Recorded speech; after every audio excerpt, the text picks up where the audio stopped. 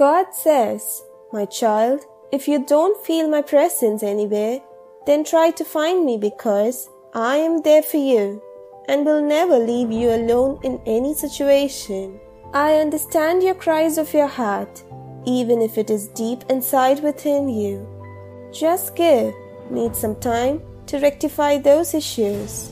My child, always remember, when you pray, I listen to it. When you listen, I talk.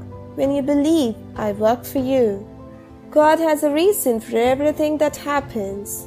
Or, when He let things happen on, we should understand His wisdom and trust His will.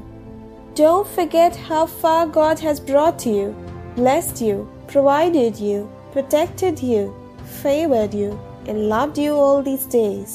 So, don't lose hope on God. If you keep on believing in you, will be in a place where you are completely satisfied, mentally, spiritually, and financially.